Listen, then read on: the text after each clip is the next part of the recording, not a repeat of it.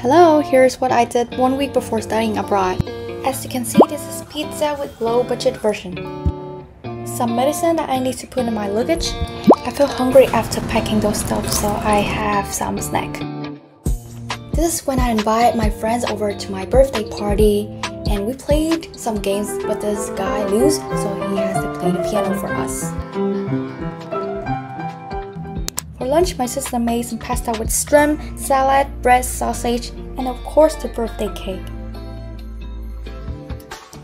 Initially, my dog barked at everyone except for this piano guy.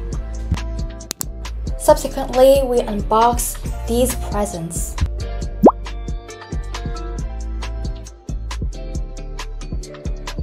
I like this one and this one because they are coquette.